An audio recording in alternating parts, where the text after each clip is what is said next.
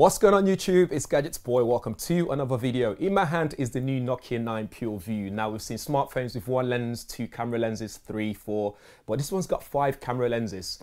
I'm going to tell you all about it, what it's all about, and how to use it, how to make the most out of this smartphone. So if you're looking to get one, you know exactly what to do. This smartphone can shoot black and white, colors. You can even shoot in RAW DNG as well, so you guys can edit it afterwards. So I'll even show you how to edit your photo in Lightroom once you've taken your photos. Let's get on with it. Okay, the first thing that you need to know first when operating the Nokia 9 PureView's camera is to change some of the settings to make sure you've got everything all set and ready to go. So if we just launch the camera app, you see my background there in the camera app itself. So if you tap the corner there, first thing first, we'll go into settings and have a look at the settings that we have there already. So the Nokia 9 PureView is capable of shooting RAW DNG format, which means you can then take it into Lightroom, for example, and do some post-processing, or even Snapseed if you like. So make sure you tap that on. And then if we go down to resolution as well, also make sure that I've got that at the maximum resolution possible here, which is 12 megapixel. And for the front facing camera, we've also got 20 megapixels. So just turn those on so when you do like both, which I'll show you guys as well, you'll be able to shoot at high resolution. So once you've done that, then come here to the top. And then we see some of the options available here. So the ones that really matter for this video is this one here, for example. So you've got depth mapping. So turn that on so you'll be able to do some adjustment to what you want in focus and when you want out of focus. So you can adjust the depth of focus between your foreground and the background afterwards as well. So once you've done that, just tap that on. And that's the main things that you need to do. And then the options that you have at the bottom are the ones that pertains to what kind of photography you want to do. So you got bokeh shots, great for portrait shots if you want the background to be blurry as well.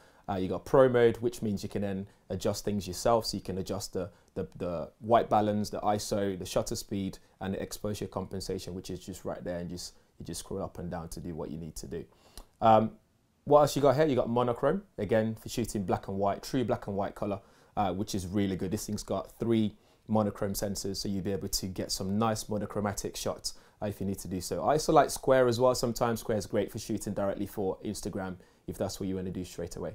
But going back here into photo, so up top you've also got dual mode. So if you do picture in picture, if I just tap that, you can see you got dual, you got picture in picture as well. So if I go dual mode, as you can see both of us. So hello there, you can see both of us. If I do picture in picture, you can have me in the top corner and everything else in the main view.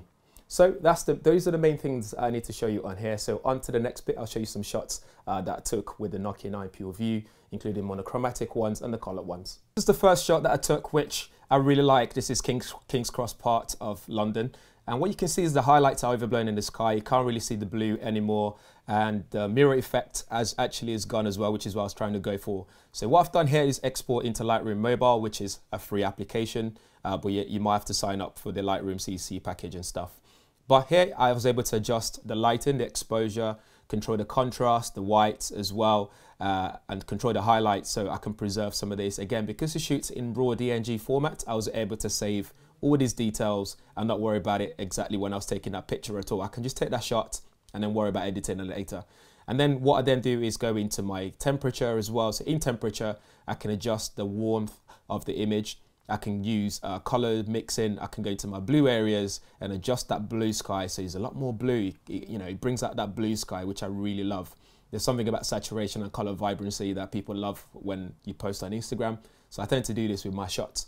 And here's the before and after, so you can see what I've done here. Again, it's not for everyone's preference the way that I edit, but for me, I think it looks way better than it was before when it was originally shot. Next up is this shot that I really like as well because it demonstrates the dynamic range that's been preserved by the DNG format and the 5 camera lenses in action here. So again, chuck this into Lightroom. We do some editing process here where we bring out those dynamic range right at the end of the building if you look straight ahead. So what I want to achieve here is try and preserve the shadows in the foreground so it looks very, very much moody in the foreground, but when you look right through the window, through that door, right to the end, you can then see that yellow truck passing by. You can see that pop. You can see the building far ahead a bit more. And then you can see the sky color as well. You'll be able to bring that down, make sure everything looks nice and sharp and clean. So after that, we end up and result in something like this. So you can see the before and the after and the end result, which looks really nice. Again, in my opinion, the blue skies are there. The yellow pops on the truck.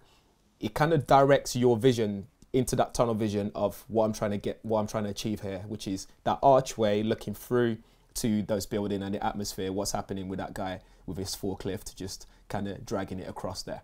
Another shot here that we can see here is a fun one. So again, I like to mess around with my colors and just change things around a little bit for Instagram purposes only. Please forgive me. So what happens here is I've then chucked it again into Lightroom.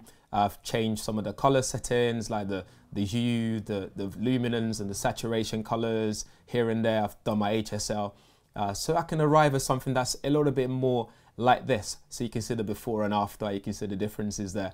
Again, I prefer the new one. It means it's more Instagram-like, if you know what I mean. But again, there's nothing wrong with sharing the original if you prefer it like that, or editing it your way to make it look a lot more different. Next is this awesome building, St. Paul's Cathedral. So if you go to Madison's bar, before you go up, you can see, if you look back behind you, you can see this amazing building. So you can change the colors as well. Again, I'm mixing it up here, making it look more summery with the colors, so it doesn't look too dull because of the shadows in the foreground. And then you got the highlights right at the end and the dynamic range. Again, because it's in RAW format, I'm able to change this around, modify the highlights and everything, so you can see the reflection on the two side glasses, and it looks a lot nicer. I like to think so. So here's the end result. To demonstrate that bokeh effect or depth mapping effect that you can use here, I took a picture of this flower, but what you can do is after the fact, you can then go into settings and change a few things. So to really demonstrate this, I went into the camera settings and I chose the color pop filter. And what this allows me to do is actually demonstrate to you guys how much of details this thing collects, in the sense that you're able to then change the mapping, the depth between the foreground and the background to show how much it differentiates the foreground and the background here. So if you're looking at this flower, you can see the black and white detail with the green and then the red color in the flowers there. So you can see the detail there, which looks fantastic when you do these kind of things. Again, you can adjust it any way you like. So if you look at the picture here, if you do the settings at the bottom, you can then see the depth option there, so which allows you to control how blurry the background is versus the foreground. You can adjust that as well as much as you like. And you can see here the colors are picking up as I'm moving around, changing the depth of the actual pictures there. So again, the color picking is moving along with it. So I can move that forwards or backwards. If I want everything in color, I can do so as well, which means everything's in focus. In this case, I can change the foreground settings, how blurry I want it to be, which allows me to get a bit more detail into the flowers, or I can just leave it as it is, which is, I think, is preferably better, and then adjust that depth, and then resulting in something like this, which looks fantastic. And scrolling around the image, when I enlarged it, just zoomed in a little bit, you can see the difference between how it differentiates the color between even the green parts of the plant, the flower, and you can see that red flower just popping out really nice. Again, you can still take this out into editing apps and do anything you want, maybe make that green in the leaf a little bit greener.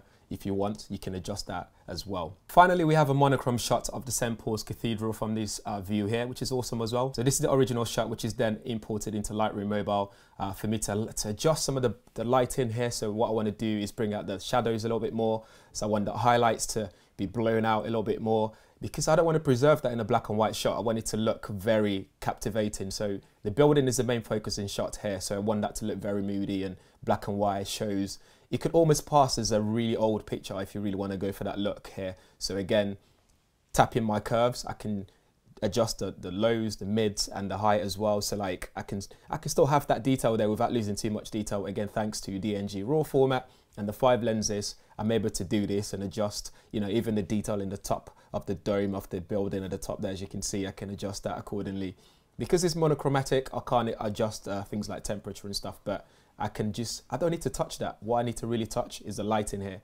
And then we arrive at this image here, which looks very striking. It's not too washed out looking. It's much better, my taste of what I want it to look like. And for a bonus picture, here is Batman shot in bokeh mode. So this allows you to shoot this nice portrait mode with the background is nice and blurry. You can't really see anything. You can just about make out what it is, but it draws your focus and attention on the subject itself. And it just collects enough detail to make sure that the edges are really accurate, and it looks really nice and eye-pleasing. So that's it for the Nokia 9 PureView, guys. Let me know what you think in the comments below. If you haven't subscribed yet, make sure you subscribe and hit that notification as well, so you'll be one of the first people to know every time there's a new video on this channel. Guys, let me know what you think of the smartphones as well in the comments below. Thanks for watching. See you in the next one.